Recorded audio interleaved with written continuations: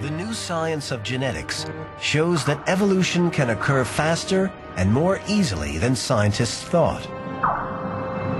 For over 140 years, people have attacked Darwin's theory.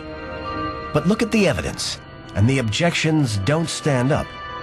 One by one, science has proved them wrong. The evidence is so overwhelming that knowledgeable experts now regard the theory of evolution as fact. Was Darwin wrong? You're serious. Was Darwin wrong? He was one of the first people with the intelligence and imagination to get it right.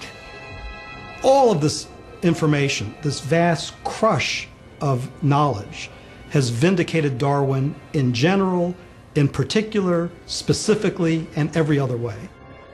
There's always going to be things we don't know about nature. But what we know is so profound and so elegant and shows us so dramatically how evolution happened, including our own evolution, that it's an inescapable fact.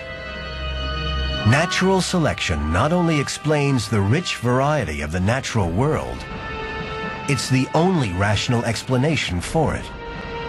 From the color of flowers to the fins of a whale. From a distance, the variety and richness of life is dazzling. It can seem almost like a miracle. But the real miracle is that simple natural laws can create such an extraordinary and varied world, and that one of nature's own creations, the human mind, is capable of understanding the simple scientific truth of how we came to be here.